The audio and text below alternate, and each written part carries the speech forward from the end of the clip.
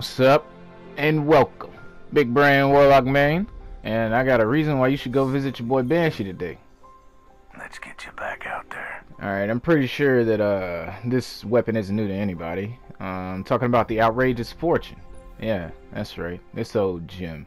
Now, the thing that makes this one especially unique this week is that it comes with concussion grenades. And it is the only grenade launcher in the heavy slot that I'm aware of that can roll with concussion grenades. And it's not as good as blinding grenades, nowhere near actually. But since it's the only one that can roll with it, it automatically puts it in its own tier and category by itself. And also, if you know anyone that's still clinging on to Warmind cells as well, this is a perfect addition to their loadout.